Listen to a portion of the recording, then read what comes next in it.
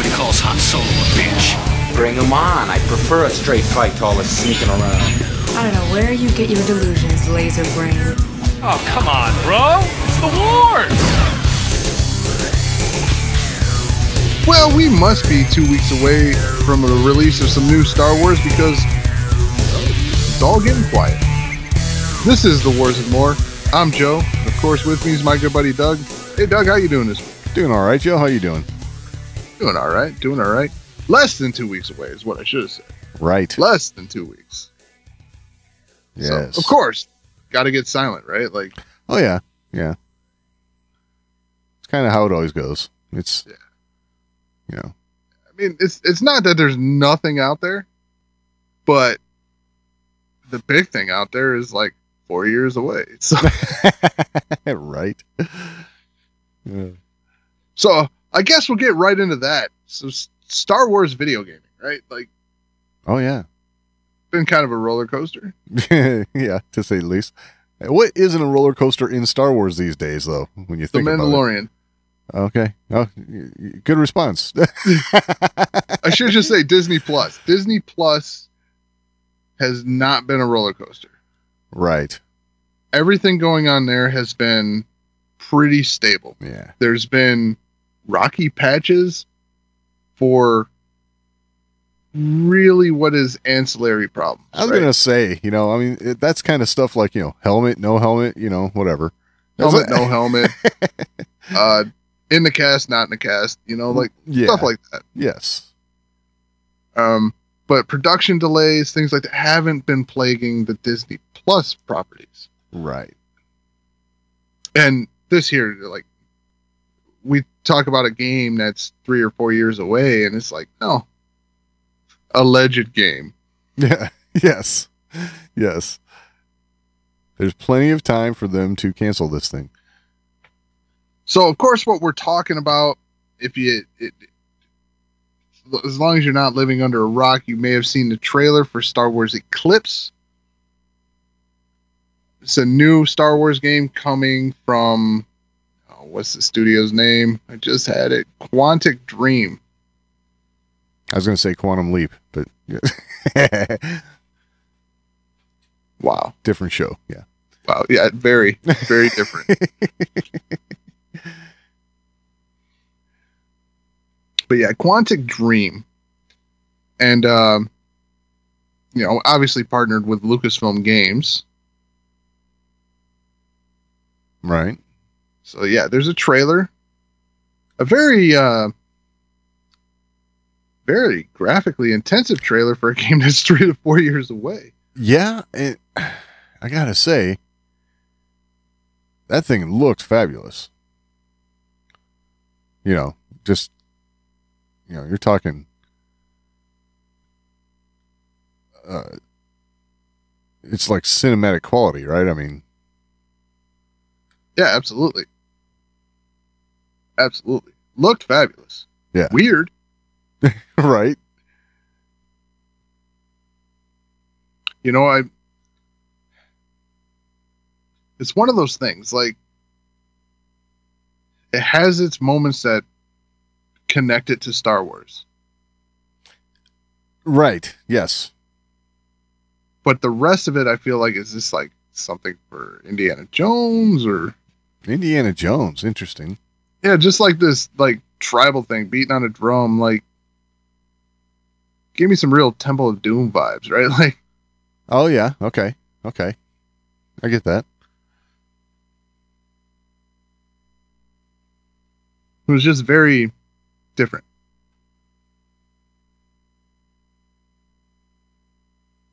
Yeah. So I'd like to say, like you know, it's like I have no idea what's going on here. Then I see it's High Republic era. It's like, yes, I definitely have no idea what's going on here. Yeah, there's that. And I say that having, you know, read, you know, some of the High Republic stuff. I haven't seen anything that, or haven't read anything that screams that. Right. Like, that was different even from what I've read High Republic wise. I don't know if there's something I missed, which is very possible. Right. I didn't get into any of the young adult novels or the comic books. I pretty much stuck to the main novels. Right. So, and from what I've been seeing everywhere, that's not enough anymore. To stick with the main novels, you're like missing out on a lot because they put a lot of pertinent stuff in comic books, and the young adult novels have way more impact than they used to. Gotcha. Interesting. I guess when you say that everything's going to be canon, that's what's going to happen, isn't it? Uh-huh. So, to my next point. This is where I'll start to gripe a little. Uh-oh. Quantic Dream, right? Yeah. The style of game that they make. They're very narrative driven. Okay. I haven't played any Quantic Dream games, but from what I've seen of it, it looks like a very well polished Telltale game, right? Like, it's this story driven click through, but in a Quantic Dream game, you get to walk around, move to your next objective, things like that, but it's still very narrative driven. I don't know. I haven't watched enough of it to know, like, is there winning and losing? Like, can you make the wrong decision? Because it just seems like whatever decision you make affects the game going forward. Okay. So, yeah, it affects the game, but you're still going to get to the end. But you can go through and play again, make different decisions, and the outcome's different. I was just going to say, so this could have different endings and stuff depending on... Okay. So you just get to play your own movie. Gotcha. Your own decisions. And that's not my... I could see how that could appeal to some people, but... Yeah, but why is that a game? Not right. Usually, when it comes to games, you're looking at, especially Star Wars games, right? You want action. Yeah, I mean, there's supposed to be action in this, but you're not really controlling it. Like... Right. I mean, I could be wrong. Maybe there's more to these games than what I've seen. It's very possible. I don't know much about Quantic Dream. I just know what I've seen with this, was it Detroit Become Human? Okay. And I'm watching the gameplay for that, and I'm like, yeah, it's not my style. I just don't see... What am I achieving? Right. What's the goal? I just get to tell a different story every time I play it? That's not achieving something to me. That's just picking the various cards that you've laid out for me. Yeah. Yeah, I get what you're saying. Yeah, instead of overcoming the obstacles you've laid out for me. Yeah. Yeah, that's the big thing, right? There's no obstacle there. Because is there a desired ending? Is there what's the obstacle here? There's no obstacle. Right.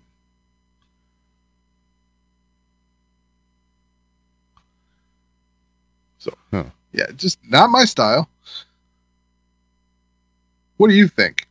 Well, I see how that could appeal to a lot of people. I do too. And I agree. It's not exactly something that I would be too interested in playing, I guess it'd be the sort of thing that I could see myself like watching if somebody else went through all the trouble of, going through every ending possible, Oh, so this could get you on Twitch is what you're saying. Yeah, kind of. Yeah. But that aside, it's kind of,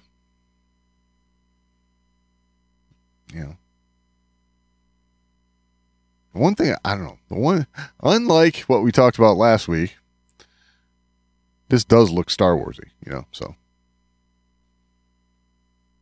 Well, I'll give you that. because there's plenty in there that made me think, ooh, that's Star Wars. Now, the you mentioned the drummer guys, right? Yeah. That was a little out there. You said indie. Yeah, I can see that. That definitely is something that throws you off and makes you. And what's this guy rising out of at the end? Is that tar? Is it like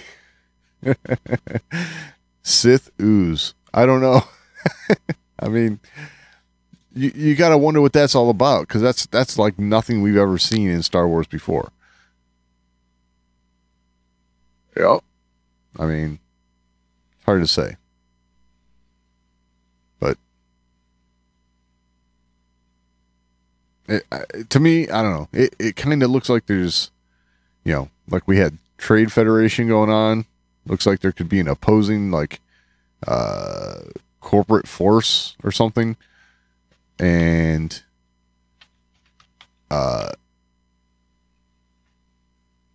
then you have this, looks like, supernatural thing happening there at the end. I don't know, it's just weird. But, I did see a pretty funny joke. Uh-oh. I don't know if you'll like this one or not. Okay. It said accepting Star Wars Eclipse as canon means that you're accepting Star Wars Twilight, Star Wars New Moon, and Star Wars Breaking Dawn as canon. Nice. I love it.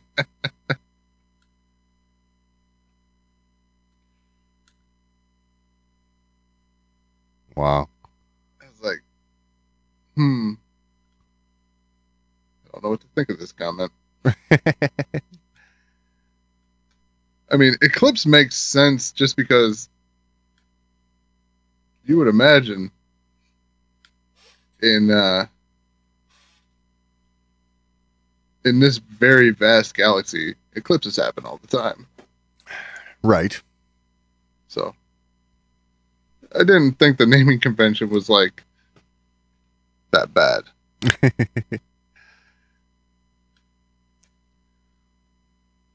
I like it.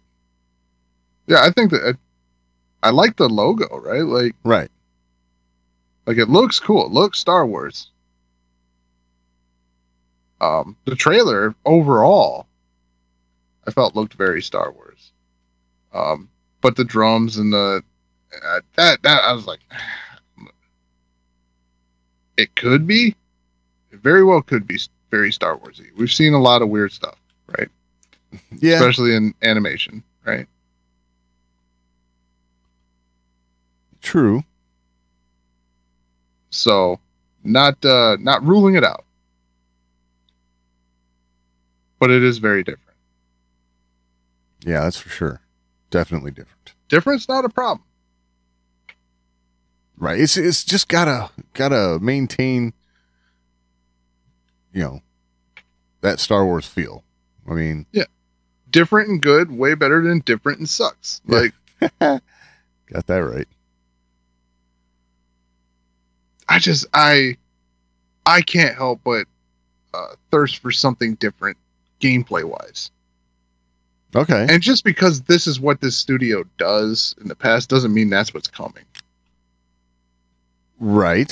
You got to keep that in mind. Studios branch out all the time, do something different.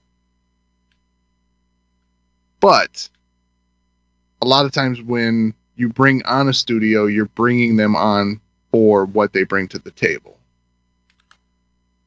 Yeah, I would say that's fair.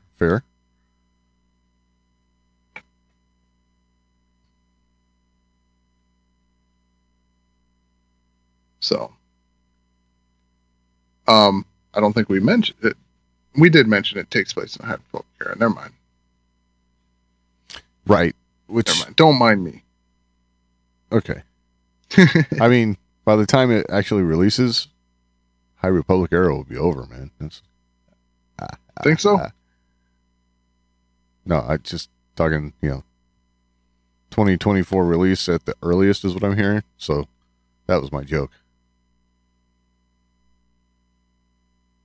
Gotcha. Yeah, lame joke. It's all right. It's all right. All right, so sticking with Star Wars video games. So Legacy of the Sith for Star Wars The Old Republic. Mm-hmm. The expansion we talked about, oh man, it must have been months ago It must have been. at this point. So, was originally slated to be released on December 14th. That's come and gone. Yes.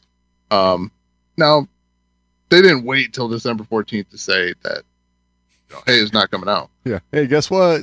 They did it a little bit before. But it's been pushed back to February 15th. So, Wow. another Star Wars delay. Interesting. Now, this isn't uncommon in video games, right? Like, Yeah, that's true. I'm just thinking it's starting to become not uncommon in Star Wars.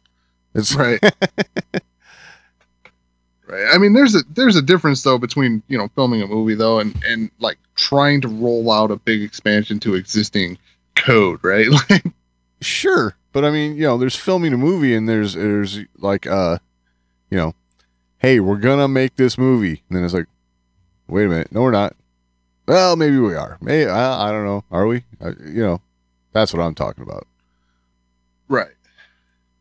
There's been a lot. Yeah, I was a little surprised to see a 2-month delay.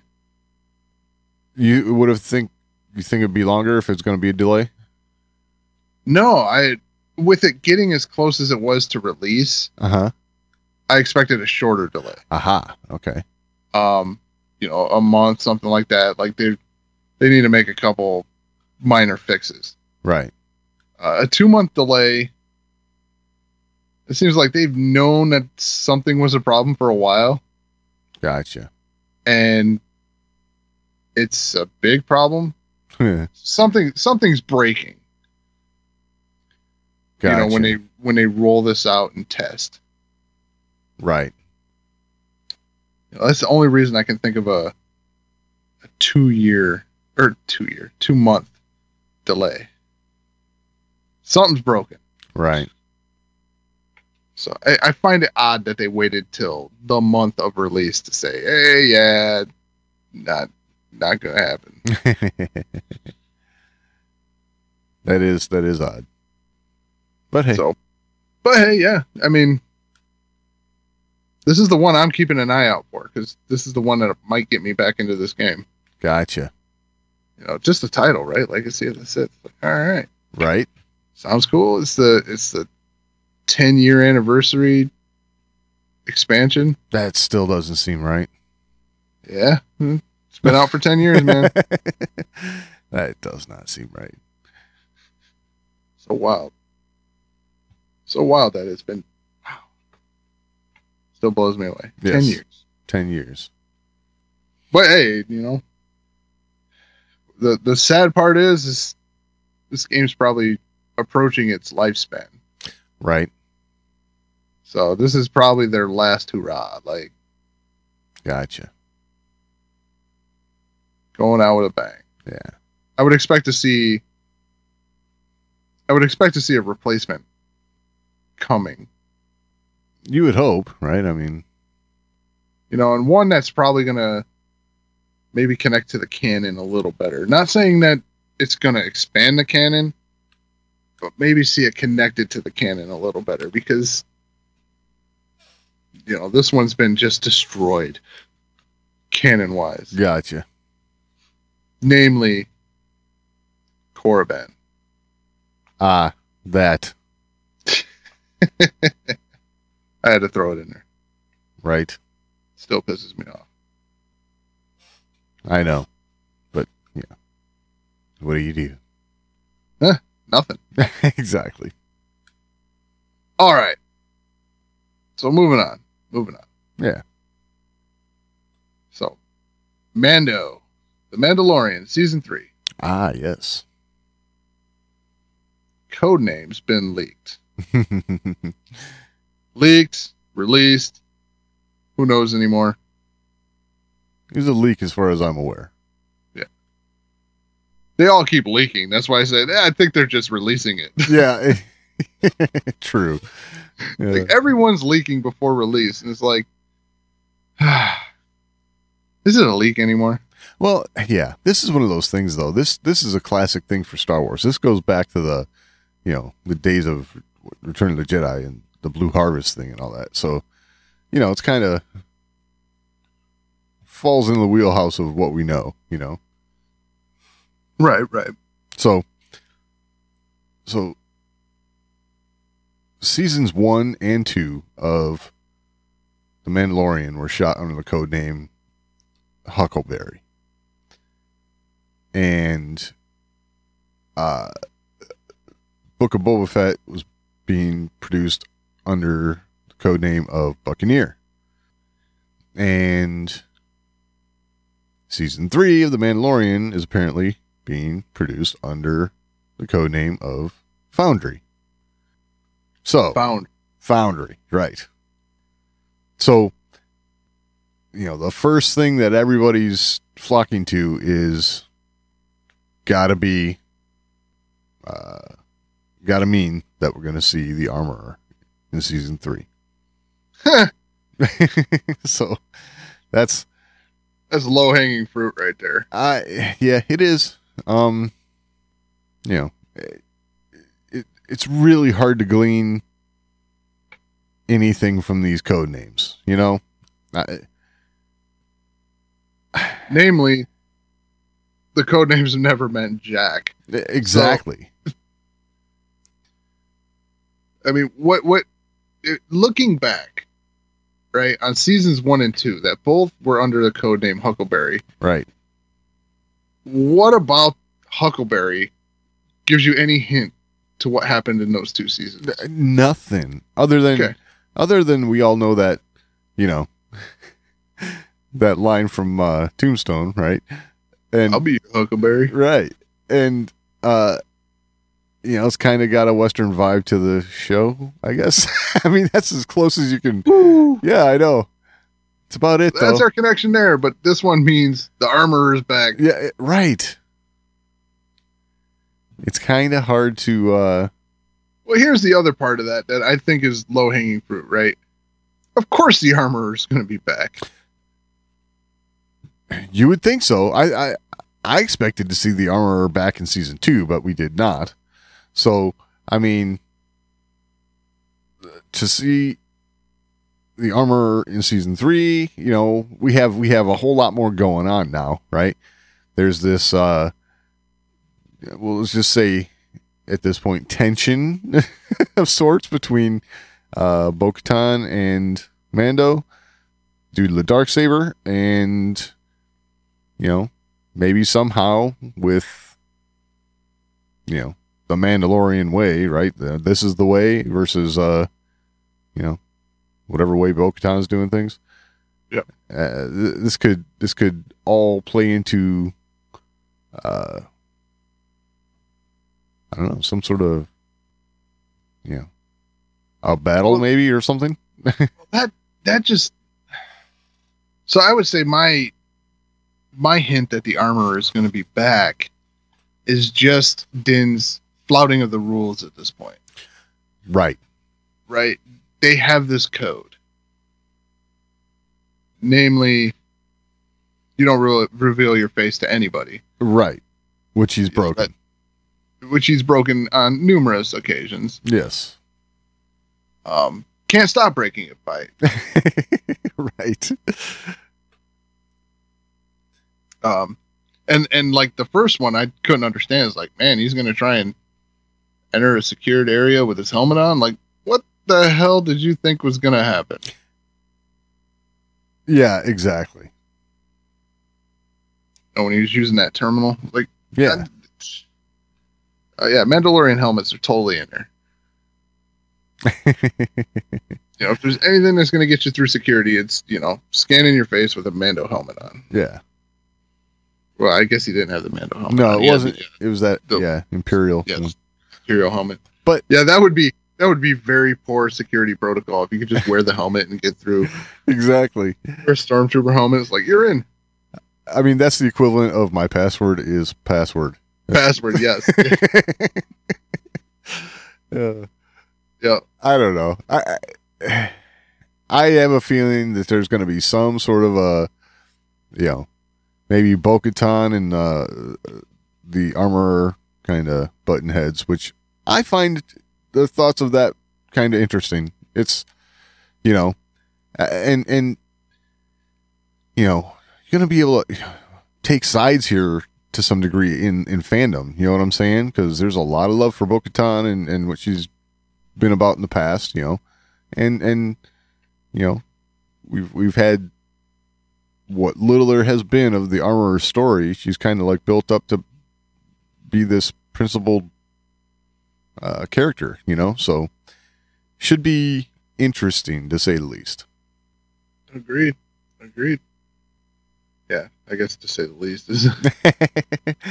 I mean, I don't know. And this is all coming from, this code name they're working under, which, again, to reiterate, doesn't mean a thing. So, I mean, Blue Harvest didn't mean anything to the movie. So, I mean, Boundary could just mean that Grogu's coming back to him and he's going to get Mando armor and that'd be start awesome. whooping ass as a bounty hunter. Heck yeah. So that's the other thing people are, they ever since the finale of season 2, are we going to see Grogu again? Does that mean we're going to see Luke? What do you think? You think we'll see Luke Skywalker again? No? Nope. Wow. It's funny because a lot of people believe we're going to see Luke Skywalker in The Mandalorian again and in Ahsoka. You may see him in Ahsoka. You think so? May. Right. I still think doubtful, but you may. Really? I see that being much more likely than, again, in The Mandalorian. I just feel like they did the Grogu Luke Skywalker thing. It opened up an avenue to tell another story later. That story's not necessarily going to happen in these shows. Right. That's one of those, I feel like they tied up that end for now in the story of The Mandalorian. So, okay, I'm just going to ask this. Do you think they're kind of like biding their time here until they feel like the technology is good enough where they can have that character, of Luke portrayed more accurately digitally and,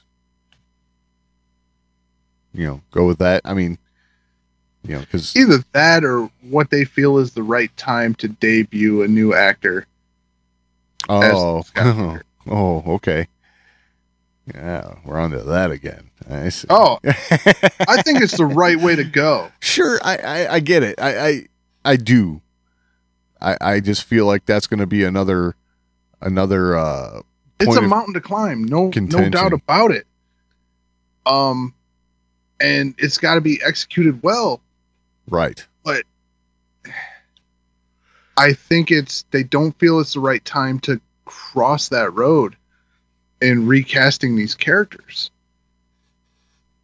I don't feel like they think fandom as a whole will accept it. Right. And I think that's a shame. Just my personal opinion. I get it. Look, it's just, Mark Hamill can't play young Luke Skywalker anymore. Right. Okay, yeah, they were able to pull it off here, with using a double and CGI. Yes. Working with his voice. They were able to pull it off. But they were able to pull it off for what? A minute and a half? Yeah. And that minute and a half was probably like a quarter of the season's budget, right? Like, could have been, yeah. So it's just not feasible to do this for any real meaningful content. Movies, television series. It's not feasible. Right. The only feasible way to tell these stories going forward is to recast. And I don't think, I know there's a lot of, Sebastian Stan, right? Right. I don't necessarily think that's the avenue they want to go. They don't want another actor that has other baggage. Oh, really? Otherwise they'd have done it already, because the guy looks pretty close. Right. I think they're waiting for that moment to find the right, incoming actor, something like that has the look. Possible. Someone they can label right off the get as a franchise actor. Gotcha. This is your new Luke Skywalker. Yep. I just don't think that they want to make that. I guess my thing is, if we get more stories with Luke Skywalker, I'm okay with it. Right. That's. I just don't want. I just don't think they want he's also Bucky. Like. Yeah. I mean, that's a lot of baggage, right? Like, whether you. Yeah, it could be considered as such. Yes. When it comes to franchise films, that's what happens. Right. There's always going to be that comparison to how he did Luke Skywalker versus how he did Bucky. Like, yeah, I don't think they want to go that route. Yeah. Well, I mean, what the hell do I know? But you see, and the other thing is, stop fan casting, right? Like, yeah, I know. I think that hurts it more than anything. Well, it certainly,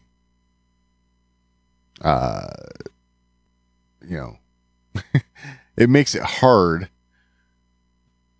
for them to get away with doing anything else, for a lot of people, it's. Well, yeah, it makes it hard to do anything else. And it also makes it to where they're like, we don't want to make this a habit. Right. And, yeah, okay, he looks like Luke Skywalker. Can he act like Luke Skywalker? Yeah, that's going to be part of it. That's probably bigger than looking like him. Right. I mean, if you can't act like Luke Skywalker, then what he looks like is less relevant. Yeah, it's not important. Like, would you accept it? This is my question. Would you accept an actor that comes in, looks exactly like the person who did it before, but does a real shitty job? Yeah, that'd be a problem. I understand he's an established actor, done good things with other stuff, but can he do Luke Skywalker? Right. There's a lot to that. Like, yeah, there is. I think someone that, maybe looks similar to Mark Hamill, right? Similar. Right.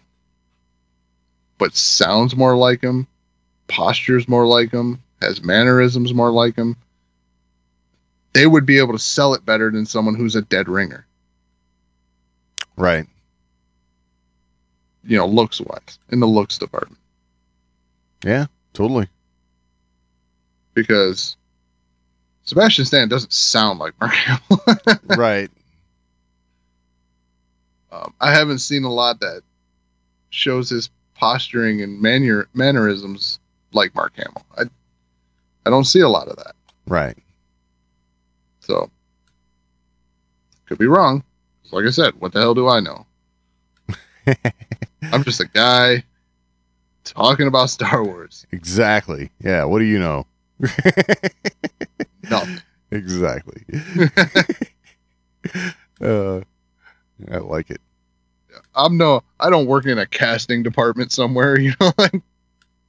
Right. Yep. That's my 2 cents. All right. So here's an interesting little nugget. So, apparently, Return of the Jedi. Return of the Jedi joins the National Film Registry. Oh, nice. So, what's the National Film Registry? well, it's basically, what is it, Library of Congress? Is it Library of Congress? Okay. I believe so. Yeah, so, it's all about preserving stuff, right? yeah, so Return of the Jedi secured the greatest number of public votes among a pool of over 6,150 movies before becoming one of 25 films selected for inclusion by the Librarian of Congress, Dr. So-and-so. So, and then there's the National... Huh? I just said, Yeah. Things that make you go. Yeah, so National Film Preservation Board. So, yeah, it looks like there's a board and in conjunction with the Library of Congress. Basically, this thing gets preserved. Well, as it should be for all time. Don't you agree? Okay, I was going to say. I think it will be anyway. Yes, of course. I mean, that'll be the day when the original trilogy falls out of favor, right? Like, everybody's like, yeah, screw those. Yeah, exactly. Yeah, I don't want to watch that movie anymore. What? Every time they release it, it sells tons of copies. Exactly. I don't think it's going anywhere. Right. Unless this is going to survive when nothing else does. So you're saying it's like what, the cockroach of movies, or? I guess. Maybe more like the Twinkie. Oh, okay. Better. I like it. Yeah, more desirable than the cockroach. Might get a little stale, but you can still eat it. That's Yep. Good to go. Not eating a cockroach. If times are tough, right? Like, yeah. Do what you got to do. Right. Wow, that took a turn. That sure did. Did not expect to get asked, oh, you're saying this is like a cockroach? Yes, dog. I'm comparing Return of the Jedi to a cockroach. How dare you? That's just part of me hating Star Wars. Exactly. Exactly. I love this job.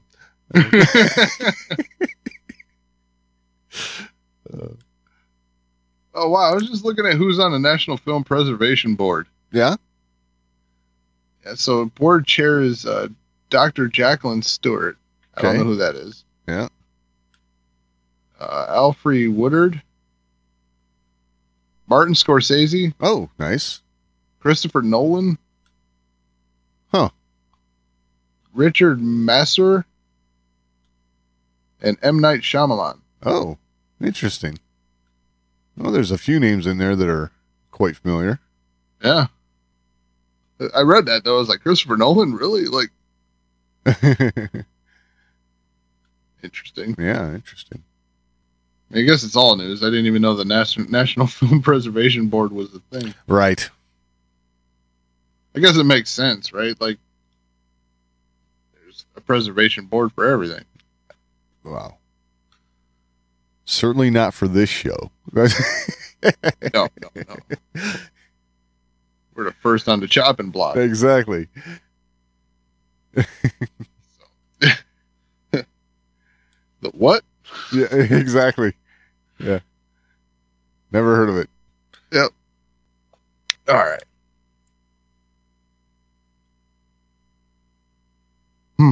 Yeah. Guess that's it. All right. That was very anticlimactic. A good show, Joe. All right. I was looking at my list. I was like, holy shit, we're done.